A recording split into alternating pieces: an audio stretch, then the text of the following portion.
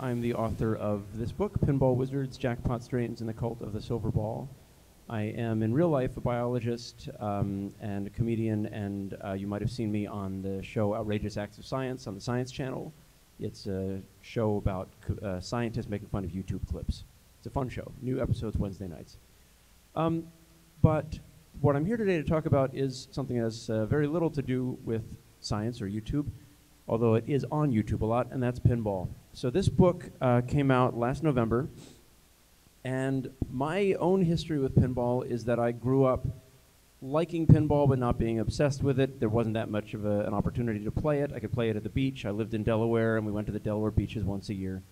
And then when I got older, I would play it in bars and go to a bar across the street from my graduate school every Tuesday night and play against a friend of mine. And then that same friend, for my 24th birthday, gave me, he paid my admission into one season of the Free State Pinball Association, which is the Maryland Pinball League.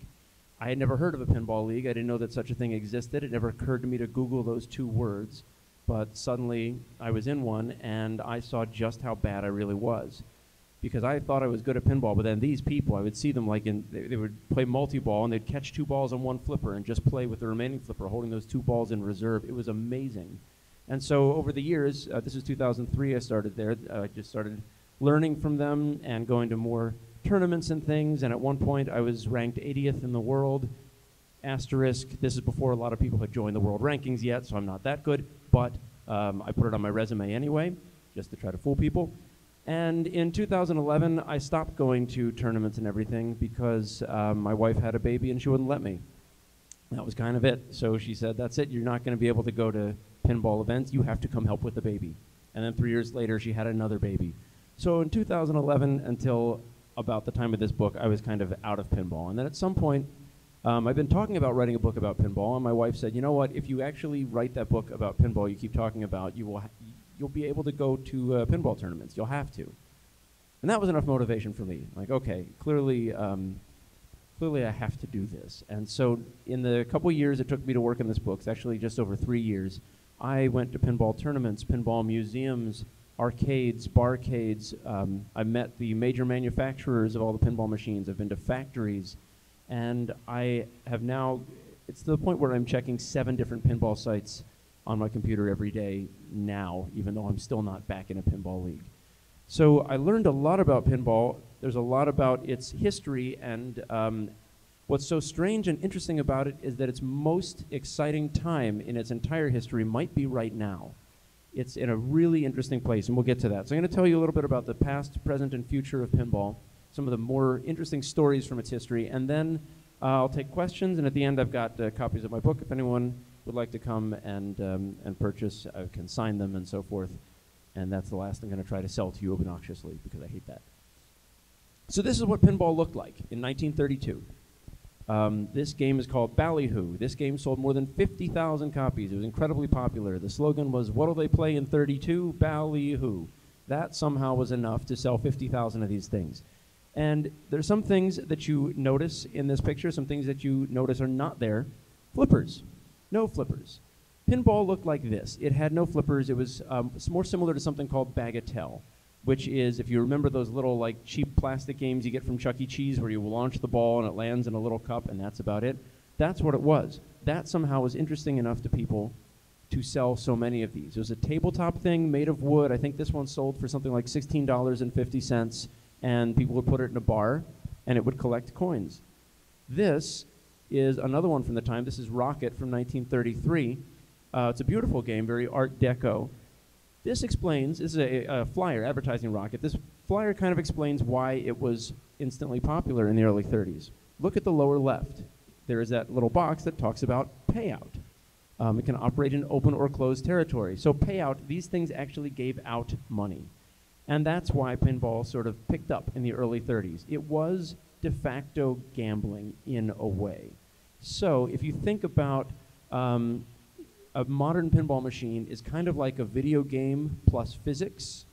A pinball machine of that era was more like a slot machine plus physics. That's all it was. Your balls would land in different saucers, you get different scores based on where it landed, and then you would get actual money coming out of the machine. Now, operating in open or closed territory meant that if you're a bar owner, you put this machine on your bar. If you're not allowed to gamble in this particular state or city or jurisdiction, they can just close up that door. Money can't come out. They can disable that part, and it can be there just for amusement only. This is how this company was able to sell this game all over the country, even though the laws about gambling were mixed. And those laws about gambling would actually send pinball into the back rooms for the next 40 years.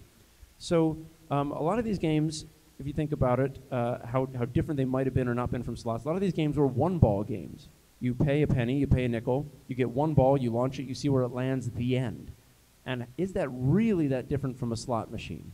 Not really. They had tricks to evade the gambling police. Sometimes instead of paying out coins, they would pay out tokens, which you could then exchange for coins. Or they would give free plays. After a while, like right now, you get a high score on a pinball machine, you get credits won, you get a free game.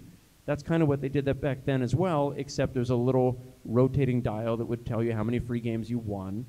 But you weren't necessarily meant to play all the free games. You were meant to sell them back to the arcade owner. So you'd build up, say, 75 free games, and then you go to the proprietor and say, hey, I've got 75 free games. The guy presses a button, 75 goes down to 0, and he pays you for those 75 games. So that was gambling plus inconvenience. In fact, a lot of these had tickers that could go up to 999 games, which should have been a signal to everybody that people were not meant to play all of these free games. They were really just winning money. There was an arcade I read about from the 30s where they had a claw machine, the kind where you pick up stuffed animals, and a policeman trying to demonstrate that they were gambling went in, played the claw machine, and won a small electric clock. And he said he was immediately approached by the proprietor of the arcade who said, I'll pay you 75 cents for that clock. So that's how they got around the gambling laws in many places. And you can sort of see this from 2019 and say, well, duh. Of course it was gambling. How could anyone look at that and not say it was gambling? But if you think about it, is Chuck E. Cheese any different? Right? You're playing with money to get tokens. You put the tokens in to win tickets. You pay the tickets for prizes. It's just several steps removed. Okay, maybe that sounds like a stretch, but there's an article in Wired in 2015 about these guys called the Ticket Kings, who basically have their day job is to play games at Dave & Buster's. 1,200 people in the U.S. make their living this way, going to Dave & Buster's, playing the games according to certain rules that they know well, winning lots of tickets, using the tickets to buy iPads, selling the iPads on eBay. These guys make $50 an hour this way. Is that so different from gambling just because there are 3 steps between the payment and the payment versus 1 step? So it's really hazy territory, and nobody really stepped on it. Nobody said, okay, this is not okay, until this guy. This is Mayor Fiorello LaGuardia of New York. He was the 99th mayor of New York, and he came in with a very puritanical sensibility. This is the mid-30s, and he said, let's drive the bums out of town. That was his famous radio address where he said, let's drive the bums out of town, which unfortunately implicates non-specific bums. So he got rid of anything that offended him. He outlawed burlesque houses and smutty magazines and artichokes, believe it or not. Artichokes were outlawed in New York thanks to Mayor LaGuardia. Why? Well, it had more to do with allegations of mob price fixing, but I will grant you that if there's any such thing as an evil vegetable, it is an artichoke. So he got rid of everything, and then how do you get rid of things? How do you step in and just say, now artichokes are illegal, now burlesque houses are illegal? You do it through the Office of Licensing. If you want to have a pinball machine in your anything, you need a license for that pinball machine. So all I had to do was work with the Office of Licensing to not grant licenses for pinball machines. And that's exactly what happened. So Paul Moss, the head of the Office of Licensing, who was very, very similar to LaGuardia, basically agreed to stop granting licenses for pinball machines. And then he extended that to not granting licenses for any place that had a pinball machine in it. And went a little further than that, as you'll see in a minute. So this all came into the court in 1935. A man named Jacob Morawski, who owned a stationery store in the Bronx, had a pinball machine in his stationery store. He was shut down, told that he was operating an illegal gambling parlor without a license. And he said, but it's just a pinball machine, or bagatelle machine as they would have called it then. So they brought him into court, and he said, okay, I'm going to do something interesting. I'm going to prove to the court that this game, this pinball game, or the pin game as they called it then, is a game of skill and not a game of luck. Because that's the big question. Gambling is luck, pinball is skill, this is a game of skill. So he said, all right, I'm going to set up a pinball machine in the court, and I'm going to have people who've never played before come play it, and I'm going to have experts come play it, and I'm going to show that the experts can outscore the regular people. So imagine how confident he must have been that the experts were going to outscore the regular people when pinball still looked like this. So he brought in the experts, he brought in the unskilled people, which were just the detectives who charged him with a crime, and the detectives and the experts scored the same. Pinball really was a game of luck in the 30s. And so the court immediately said, that's it, it's a game of luck, therefore it's gambling, therefore it's outlawed. That was the end of that. And there's proof that the game was very chancy. So the next year there was a professor at NYU who wanted to see exactly how luck or skill-based it was. And so he had test subjects play almost 100,000 games of pinball. And he did this with great academic rigor. And he showed that those who had some skill going into it were better than those who didn't, but only about 2 to 9% of the time. So, yes, game of luck and banned. So Paul Moss goes from outlaw pinball with a payout mechanism to outlaw all pinball to outlaw anything that has a pinball machine in it, and it just grew from there. And part of it, we can sort of look at it now and say, yeah, okay, it's because of gambling, but it's also because in the 30s, leisure was kind of a foreign concept. Now, leisure is such a normal thing that we're in a convention about it right now. But at the time, this is the Great Depression. And if a man is going to go spend his hard-earned nickel to watch a ball bounce around without payout, clearly there must be something wrong with that man. And if he's going to spend it with a payout, well, that's gambling. So that was it. It was unscrupulous, unwholesome, no matter what. Not just because it was frivolous, but because what is this leisure and how is it that people have time for it and how stupid is this? So, like imagine a slot machine with no payout. How much fun is that? Why would people do that? So this is what happened next. So as it went from not granting licenses for pinballs to not granting licenses for places with pinballs, it went to revoke licenses for entire establishments to smash pinball machines in the street with a sledgehammer. This is LaGuardia posing for press photos, smashing pinball machines in the street. They were hauled out, smashed with a sledgehammer. This is a real policy. The 21st of January 1942, this policy was enacted. Any pinball machine can be dragged out into the street and smashed to bits. The wood and steel pinball machines were made of were needed for the Salvage for Victory campaign in World War II, and so imagine explaining to a soldier that you're using their wood and steel to make a toy. So there's a lot of moral pressure on pinball to just disappear. And in one case, he actually repurposed the legs, the wooden legs of about 2,000 machines as police billy clubs. It's hard to get more symbolic than that. And by the end of this campaign, he would destroy over 11,000 pinball machines, most of which are still today in the same place where he left them in the 40s, which is actually the bottom of the Hudson River. So I've always thought it'd be neat to, scuba dive there or something, find all the old pinball machines. They're probably not intact. Here's another picture that I like of him just happily grabbing bunches and bunches of pinballs from pinball machines that he confiscated and smashed. So pinball went into the back room. It was not legal between 1942 and whenever it became re-legalized, which is what we're going to talk about next. Now, I should also mention, this is just in New York City that I'm talking about, because it's the most clear example of pinball's progression from illegal to legal. The truth is, in the 50s, 60s, 70s, pinball's legal landscape was all over the map when you were all over the map. So you could drive through a state and go from a county where it was allowed to a county where it was banned to a county where you're allowed to just not have extra balls to a county where you were not allowed to have the launching mechanism but everything else was okay, which made it really hard for pinball manufacturers to make a game that would be allowed everywhere. So we're going to jump forward 40 years. It's now the mid-70s. Pinball looks like this, a little bit different. Flippers came onto pinball machines for the first time in 1947 on a game called Humpty Dumpty. And even then they looked weird. It wasn't 2 flippers, it was 6 flippers pointing out in random, unhelpful directions. But that was the first game that had flippers. And at that point, in the 70s, they had changed from gambling machines to toys. This is Captain Fantastic and the Dirt Brown Cowboy, an Elton John themed game from 1976. There might even be one of these in the arcade downstairs. I haven't looked yet, but after this talk, I'm going to go look.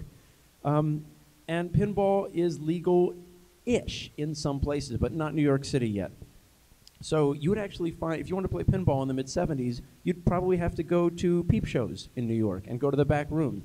And that is what Roger Sharp did. So Roger Sharp becomes the protagonist in the next part of our story. He was a young writer. He'd written a couple articles about pinball because he liked pinball. He started working on a book about pinball called Pinball, ! It was published in 1977, and he had a lot of industry contacts but no industry affiliation. So he was just this guy coming out of nowhere, grew up in Chicago, moved to New York, loved to play pinball, was shocked to find that it was illegal in New York. He actually had to go to a peep show just to play the game, and he would go to the back room, and then he showed up one day, and his machines were all gone, and the owner of the peep show said, yeah, they raided us, the games are gone. And so Roger Sharp said, what can I do to help? How can I bring this back to the front? Because it's just, at this point, a game. There are no coins tumbling out of these machines. It's Elton John, for goodness sake. At this point, I mean, pinball at this point could even be, it had the luxury of being boring. This is the stupidest game I've ever seen. This is Canada Dry Bitter Orange. This is a real game. It was a game made to promote not even Canada Dry Ginger Ale, but Canada Dry Ginger Ale's newest flavor, Bitter Orange. This is about, I'm only showing the top half of the playfield, but that's all there is to it pretty much. It's just targets that say Canada Dry. So pinball was really changing and evolving, not sure what it wanted to be yet. I did see through the door that downstairs there's a Hercules pinball machine, which is the largest pinball machine ever made. There's a second one called Bigfoot that was almost made and it was the same size, but it uses a billiard ball. And so pinball is experimenting, trying new things. They even tried to put a camera on a game that would take your picture in 1979, like Polaroid kind of stuff. Never quite caught on. And so at this point, people are agitating for pinball to become legal. And what they propose doing is the exact same thing that Jacob Murawski did in 1935. They're going to go in front of the New York City Council and prove once and for all that pinball is a game of skill and not a game of luck. And at this point, with flippers, it really more was a game of skill. So, May 13th, 1976, Roger Sharp goes in front of the New York City Council. They asked him to be the one to do this demonstration, to show that pinball is a game of skill. He's going to play pinball in a skilled way and show them all that he can control the ball. So, I've talked to Roger Sharp many times about this, and he says that it was amazing. He got in front of this group, and there was this anger in them. They were all ready to, they just called him up, and they're like, so who's paying you to do this? What exactly is your goal here? Who's paying for your book?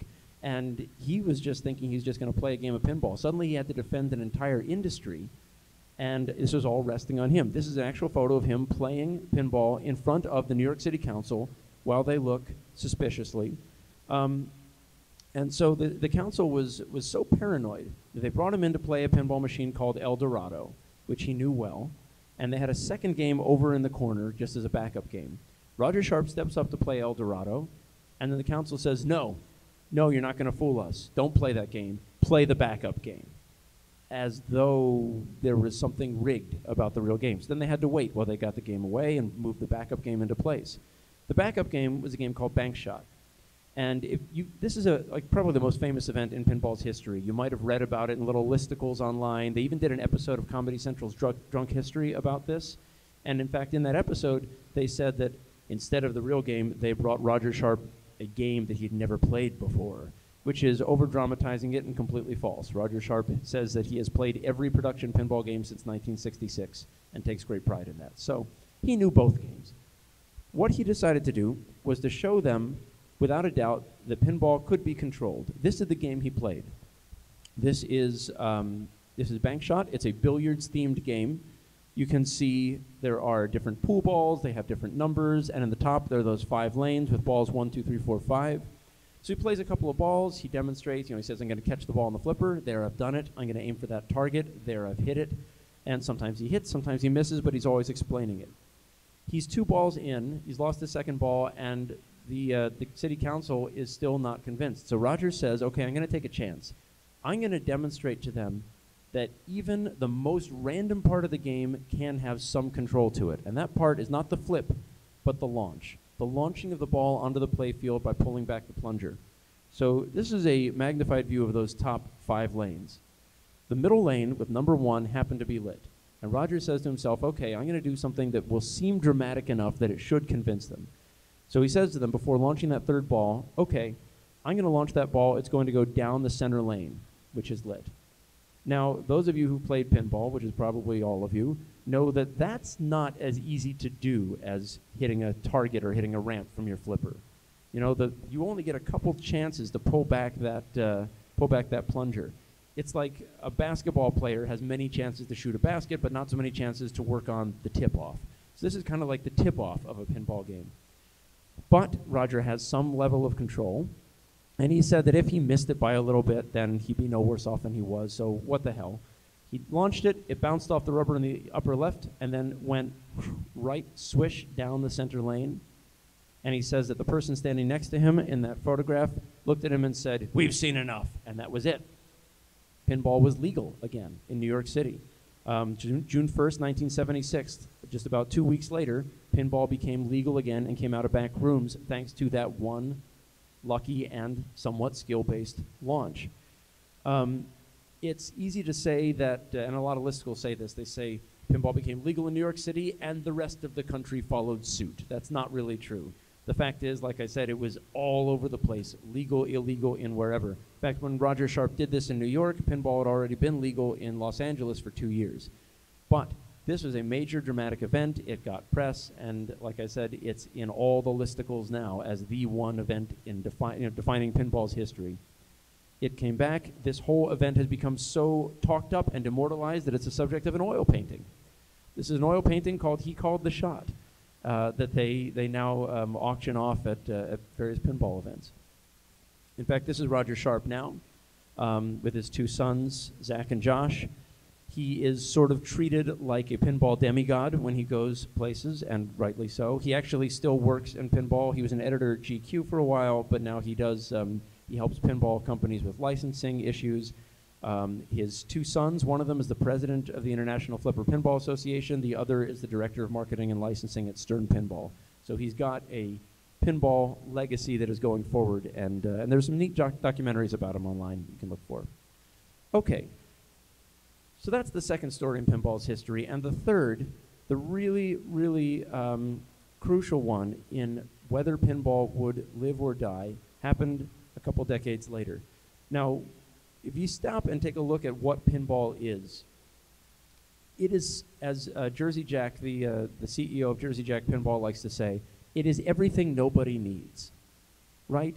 In this era in which we all have unlimited video games on a glass rectangle in our pocket, who the hell needs a 250-pound beast made of wood and steel and glass that you can't move, that can only play one game, that costs thousands of dollars, and that has 3,500 different parts and half a mile of wire? What is this thing? Why does this thing, pinball, still exist? And that's kind of the question that pinball has been asking throughout its whole history, because its history has been a history of almost dying. It almost died in the 30s when it was outlawed. And it almost died after that, after the arcade boom in the 80s. So arcades, as you know, huge early 80s. Pinball rose with them on their coattails. Pinball followed video games into arcades. Pinball was already in arcades, but then the video games dramatically increased the number of arcades, and pinball with them. And then suddenly nobody liked arcades anymore because we all had video games at home, and they died. And then suddenly pinball started to come back. So pinball's history is a history of peaks and troughs. In fact, here's the way you can look at it.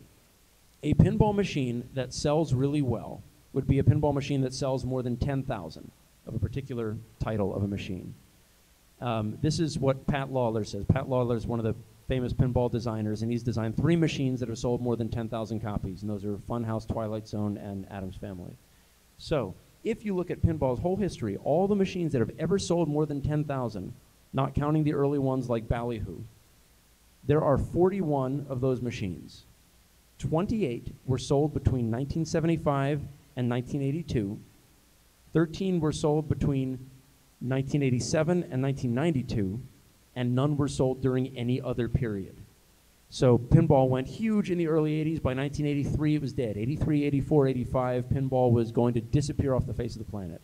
Then it slowly started to come back. 87, 88, 89, 90, 91, 92. It peaked in 92, and then it started to disappear again.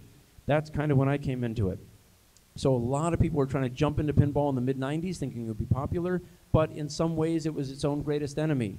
People sold a lot of pinball machines in 1992, 1993, and suddenly they had them now and no one needed more. They were more reliable. They weren't breaking down as much. Many, many reasons pinball started to fade in the 90s, but it certainly did.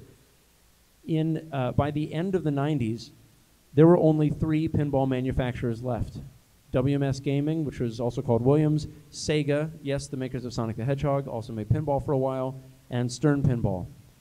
So whenever anyone asks me for like the one-sentence version of my book, what I tell them is these are the numbers that explain pinball's history. In the 30s, when pinball was at its peak, there were 145 different manufacturers of pinball machines, 145. In 1980, when pinball was extremely popular, there were 23. By the end of the 90s, beginning of the year 1999, there were 3, just these 3. And not only that, but it was kind of imbalanced between them. Williams, the big one, they had 70 to 75% market share, and then the other 2 were just making a few games here and there. So it's a dying industry, and in 1999, Williams takes a look at what they're doing. Now, they're making games that we now regard as the best games ever. Games like Attack from Mars, and Tales of the Arabian Nights, and Monster Bash, and Medieval Madness, and Theater of Magic, just these brilliant games that everybody loves now, which is why they cost so much now. So Williams looks at their games, and they say, okay, we're the makers of the best pinball machines on the planet. We own 3/4 of the market, and it still doesn't seem worth it to us. We would like to stop making pinball and start focusing on the other thing we make, which is, of all things, slot machines. If you've been to a casino and you've seen a cool slot machine that's like cartoon themed or something that's got all the the fancy reels and whatnot, that's Williams. WMS Gaming, that's what they were working on. So they said to their designers in 1999, look, you guys are all about to be out of work. We're going to shut down the pinball division unless you can produce something so new and so different that the world has never seen it before, and then we will save your jobs. So they suddenly had to change pinball overnight. And how do you do that? What is new about pinball? Well, 1999, what could you come up with? This is what they came up with. This is PB2K, Pinball 2000. This was the first of the 2 games they made under this system called Revenge from Mars. It's a sequel to the 1995 game Attack from Mars. It's really hard to take a picture that explains exactly what this is. I don't know if there's one of these downstairs. If there is, take a look at it. But it's a slightly smaller pinball machine where you're actually playing through a hologram. So if you see the picture on the right, that screen is kind of mirror reflected in a very clever way, especially very clever for 1999. So it looks 3D, and when you're shooting the ball up a ramp, it looks like you're shooting it at a little holographic Martian who's in front of that ramp and squashing the Martian. So really neat. They brought this out, and they showed everybody, and everyone said, you've done it. This is new. This is nothing we've ever seen before. This is going to sell like crazy. And then it did sell like crazy. They sold over 6,000 of these, which at the time was a lot. Then the second title they put out, unfortunately, was Star Wars Episode 1, and that sold about 3,000. But it was selling like they wanted it to sell. And WMS said to them, the makers of the pinball machine said to them, thank you, you have revolutionized pinball, we're closing pinball anyway. And there are many reasons for that, and some of it is, for example, this machine, as I said, came out in 1999. They looked at how this machine earned compared to other machines from 1999. So let's compare it to Sega's game in 99, which was South Park. South Park was a normal pinball machine. It's actually not even that much fun. There's not that much to do, but it's South Park themed. And they found that people in bars were paying just as many quarters to play South Park as they were to play this thing. And yet, the bar owner would have to pay a lot more to buy this machine than to buy a South Park. So in that way, it did not change the industry enough. And on October 25th, 1999, Williams stopped making pinball machines forever. In fact, there was Pinball Expo, the big annual meeting of pinball people in Chicago, the weekend before, and there's a whole transcript online you can find of Jorge Gomez, the main designer of this, one of the main designers of this, who talked about how they did it, and is it incredible, and yet he's still nervous because he's hearing rumors. And indeed, when he got back to work on Monday, they brought everybody in the cafeteria and said, thank you, go home. So that is what happened in 1999. So at the beginning of 1999, there were only 3 pinball manufacturers left. By the end of 1999, there was 1. That was it. 1 more left. And it wasn't the big one. It wasn't the good one. Sega sold all of their assets to Stern. So in 1999, as the millennium ticked over, there's only 1 group left making pinball machines, Stern. Now, Stern scooped up some of the talent that had been fired from Williams. But even so, everybody in 99, I remember being a part of this doom and gloom, was thinking, that's it. Pinball is done. Who needs this? We have the internet. We would love for there to be more pinball machines in the world, but this is it going out not with a bang, but with a whimper.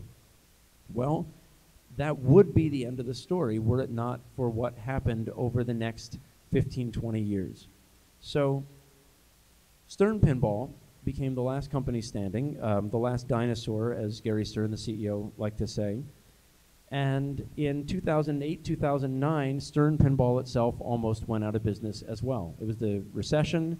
Nobody could afford pinball machines. People were buying them like crazy in 2006. Pirates of the Caribbean, very popular game, 2006. And then suddenly, 2008, 2009, when they're making games like 24 and Tron, it just started to go down. Nobody was buying pinball machines because nobody had any money for that kind of luxury. Stern was about to go out of business when they hired a firm to sort of step in and kind of recalibrate things and come up with a way for them to stay in business. And without going into all the business reasons, which are in the book if you'd like to hear about them, they did it. They stayed afloat. They weathered the recession and came out stronger on the other side. But the reason why pinball has not died yet is not just that Stern stayed around. Now, that is a big part of it. They're the biggest manufacturer of pinball machines. It's because of these guys as well. Today, there are 8 pinball manufacturers. How did we go from 145 to 23 in 1980, to 3 in 1999, to 1 in 2000, to almost 0 in 2008, to 8 today? Those are Stern, Jersey Jack, Dutch Pinball, American Pinball, Home Pin, Multimorphic, Spooky, Chicago Gaming Company, and I should add the caveat that Highway Pinball declared bankruptcy last year, so I have to take them off the list. And more caveats, Dutch Pinball is having problems putting out their game, Big Lebowski, which is a great game, but they're just having problems, some of which are related to the CEO's health. The Chicago Gaming Company is not putting out new games, but they are remaking old games that were popular in the late 90s. So you might play a Medieval Madness, or you might play a Medieval Madness remake. Attack from Mars remake. They just put out Monster Bash remake, which is a lot of fun. So suddenly what happened, starting in about 2013, is that these other little companies started springing up and saying, maybe we can make pinball machines too. Now this is so much harder than it sounds, and I found this out from talking to a lot of people.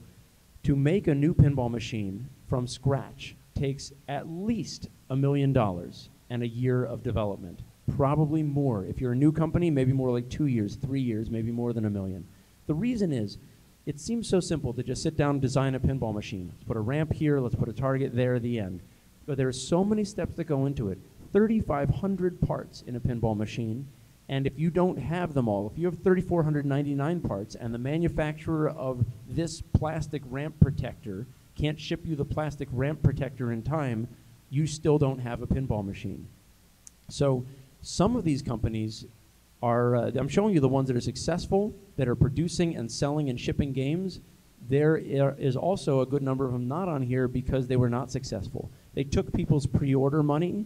People would pay $5,000 to pre-order a game, and then they went bankrupt after spending everyone's money and producing 0 machines.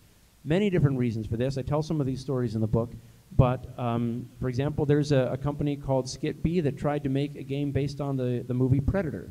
They got pretty far in it. People paid lots of money for them to do this. They had plenty of reason to think that the people behind this company were talented enough to do this, but they never got the license for Predator.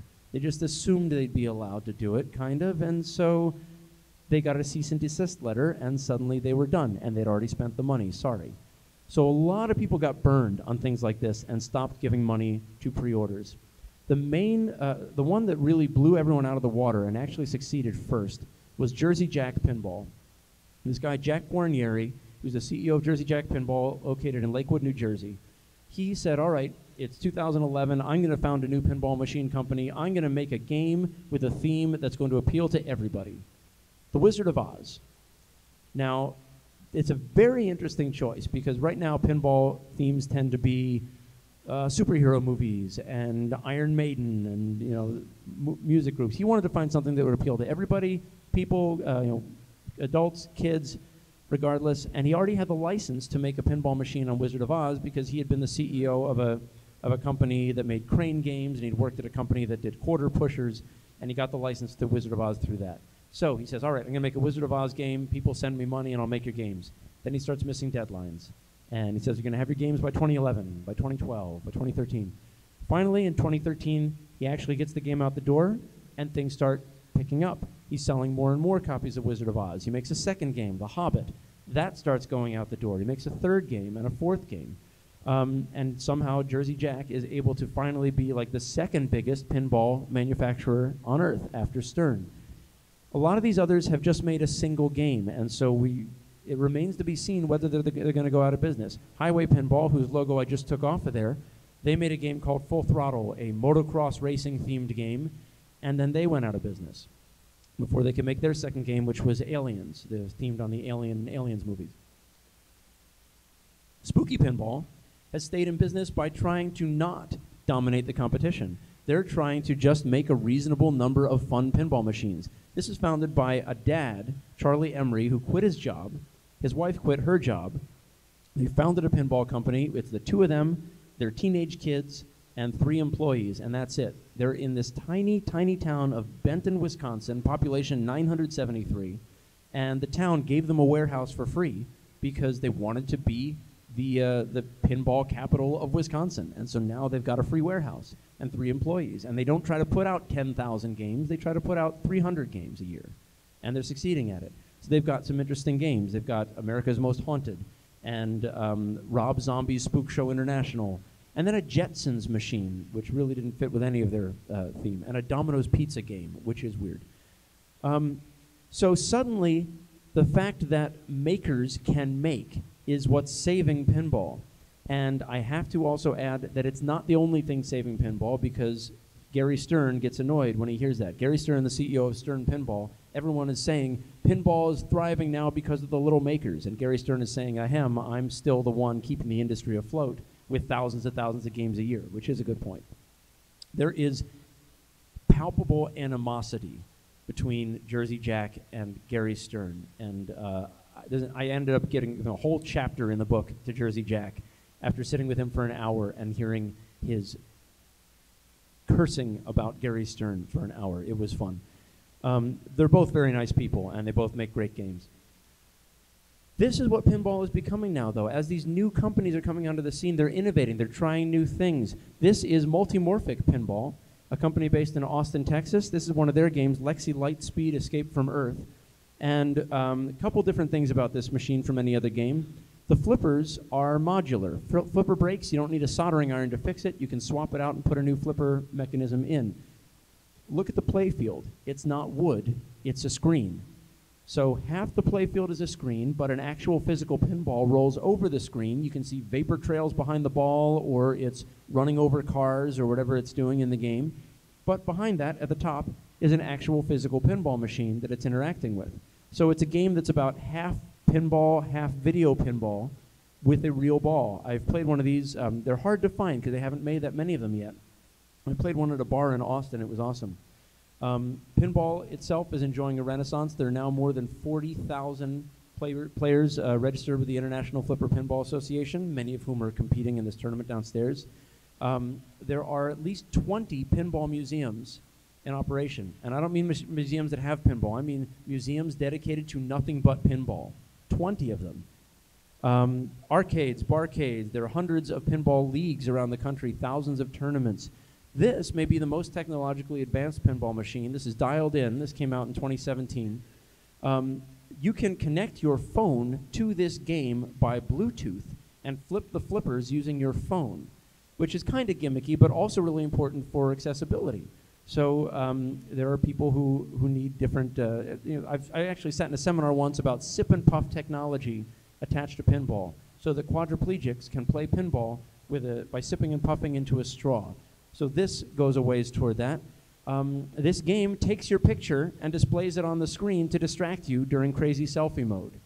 If you get a high score, it takes your picture and displays it there. So does his next game, Pirates of the Caribbean, which is a follow-on from Stearns, or maybe a reimagining of Stearns.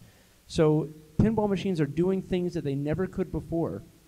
And isn't it amazing that in 2019, we can talk about all these advances pinball machines are making? I mean, look in the back box. That's a 27-inch flat screen, not the little dot matrix displays that pinball companies were using in 1991. It's actually a modern-looking thing. Isn't it amazing that this exists as opposed to, and pinball died 20 years ago and we're just playing the games from the 90s?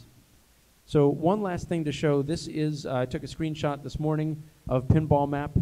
It's an app. I use it all the time. Pinballmap.com or the Pinball Map app. It will tell you where all the publicly playable pinball machines are in the area. Pinball still has an exposure problem. It may be more popular than it's been in the last quarter century, but when I talk to people about pinball who are not gaming people, they tend to say, oh, pinball, does that still exist? Are they still making those? I heard someone say that at a car rental place in Chicago, and he lives in Chicago where the most pinball machines are. Gary Stern, CEO of Stern Pinball, told me that people were visiting his factory.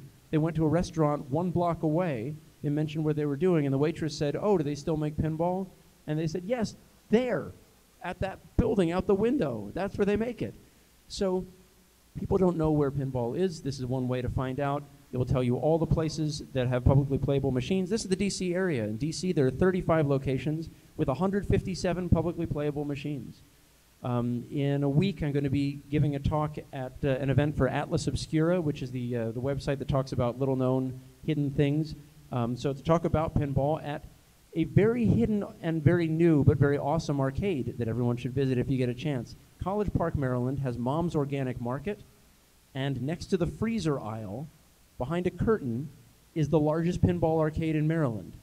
You don't know that it's there while shopping at the store, but the CEO happens to be a huge fan of pinball, and it's like his personal collection. He has a place in Bethesda called Vuk that's got 10 machines as well, and they're great machines. So it's there, it's just hidden, and apps like this help show you where it is. So my hope is that even if you don't read the book, that you are inspired to go find a place to play pinball. So thank you so much for your attention. I really appreciate it. I will gladly take any questions that people have. Thank you. And feel free to just shout the questions. We're not going to pass around a mic because there's like 20 of you. Well, don't all shout at once.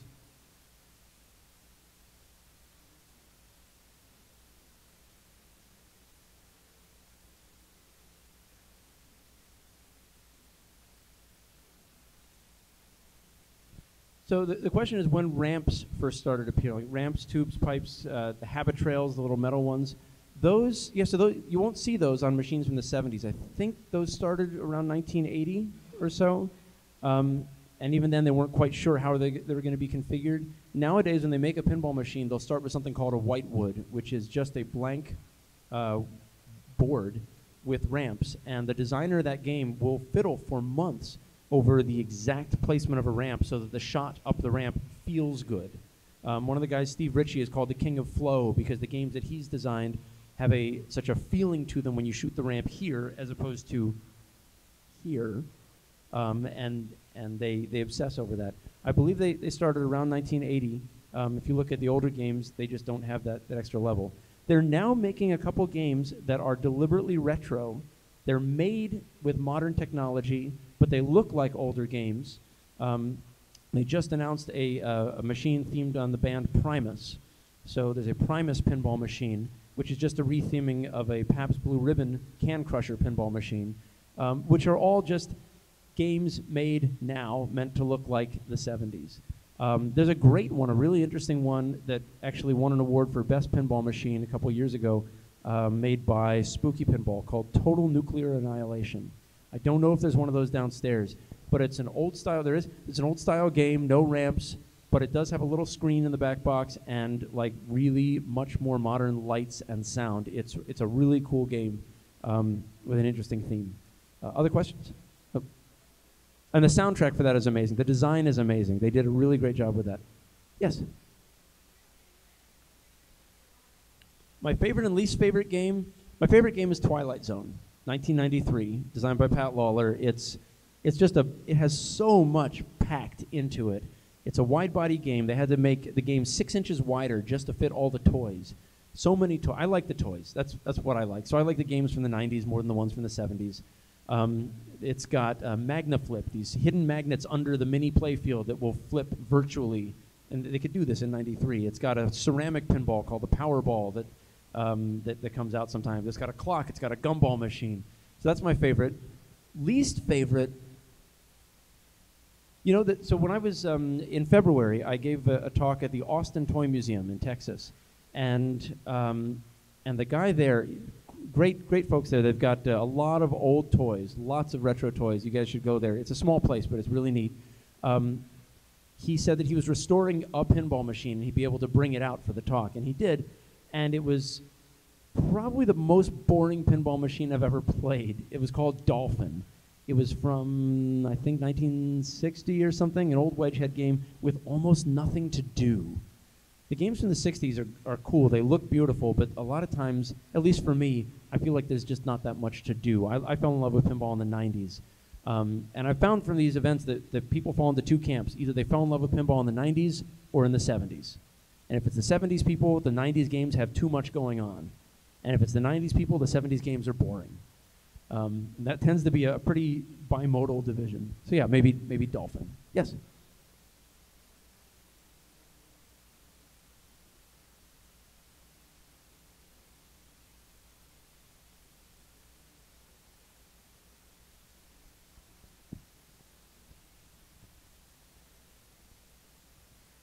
Any pinball machines that can detect when you're tilting? You mean? Yeah. So it's a good question. The question is about the tilt mechanism in pinball machines, which is actually one of the most interesting parts of a pinball machine, because it's a physical device that looks exactly today like it did in 1935. That has not changed. So in the 30s, they were trying to figure out a way to get people to stop bumping the machines. And there's a story about Harry Williams, who was the founder of Williams Pinball, who went to a drugstore to watch a guy playing one of his games. And the guy was just like lifting the machine and banging the machine and shaking the machine. And Harry Williams thought, this is a bad idea. I don't want people to be able to control these games and get whatever score they want.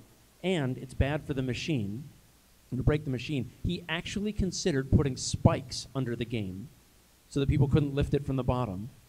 He did not do that, which is good. But he saw the person, so he came up with a mechanism, a different mechanism than we have now. Imagine a little ball bearing on a golf tee. And if that ball bearing is knocked off that golf tee, it completes an electrical connection and the game shuts off. So that's what he put on that game. When the game's done, the golf tee lowers and picks up the ball again. And he saw that player trying it again. The machine turned off, and the player said something like, oh, look, I hit it and it tilted. And that's where he came up with the name tilt. So a tilt mechanism now looks a little different. It looks like, actually, it looks most like this microphone. Imagine a fishing weight hanging on a metal rod surrounded by a circle, like this gaff tape. Let's see. So imagine this is hanging here, and it just dangles there. And then if you shake the game enough, it completes the electrical connection by hitting the rod into the circle. The way most modern machines are set up, that will give you a tilt warning. So you get warning number 1, warning number 2, and the third time it shuts off, and that's the end of your ball. So that's the tilt mechanism from 1935 that they still use now. There's actually a second one in most pinball machines now called a slam tilt mechanism, and that's attached to the coin door. And a slam tilt mechanism prevents you from just bashing the hell out of the machine, like throwing it against the wall. So this is for jiggling the machine, which in competitive pinball is not only allowed, but everyone does it. And it's part of the game. The rule is, if the game lets you do it, lets you get away with it, you're allowed to do it. So sometimes they'll set the tilt really tight, or they'll set it loose, and they can do that based on how low or how high they put that weight. If it's a really tight tilt, you may not be able to get away with much, but whatever the machine lets you get away with, you can do. And there are always tournaments where someone slams the hell out of it, and it doesn't tilt, and the whole audience watching goes, "Whoa, how'd you do that?" So it is part of it. And a lot of pinball players have stories about how they went to some arcade and were moving the machine around a little bit, and the owner got mad at them, and there's some conflict there. No, I'm allowed to do this. No, you're not. So yeah, it's the same now as it was in 1935, which is kind of neat, because as many advances as we've made in other parts of pinball, that one works just as it is. Other questions? Yeah. Pinball map. Pinball map, yep. There are a couple others. Pin Finder, as I think one for the UK. I forget the others, but yeah, Pinball Map's the one I use. So I was just, yesterday, I was at Legoland in Florida with my kids. And after they went to sleep, I looked up, are there pinball places nearby? And there's a place called Arcade that had 9 machines. It told me which ones they were. People update it so I can see this one's not working, this one has a weak left flipper. And if it weren't for the fact that my kids made me too sleepy, I would have gone there. But I wanted to go there. Yes?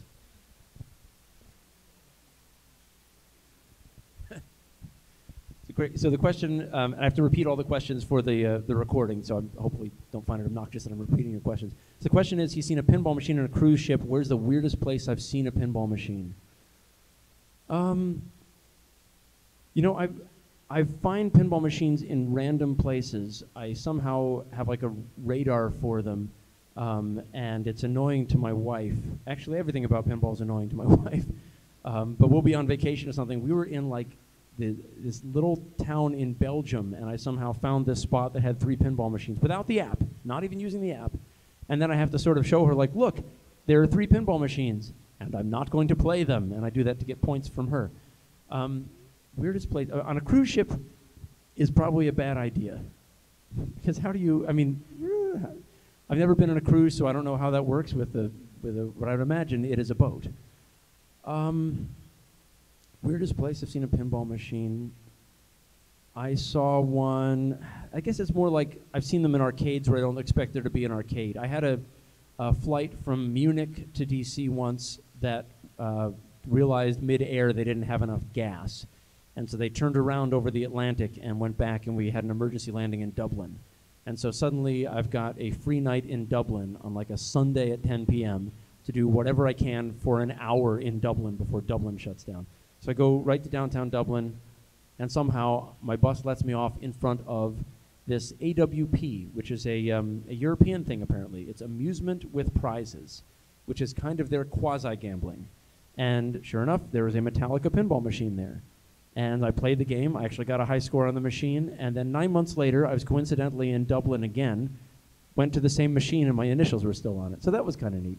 I can't think of pinball machines I've seen in too many weird places. Anyone in the audience seen a pinball machine in a weird spot? I guess not, because it's hard to do that. They're really heavy and really expensive, and so you don't tend to just kind of leave them abandoned. You have?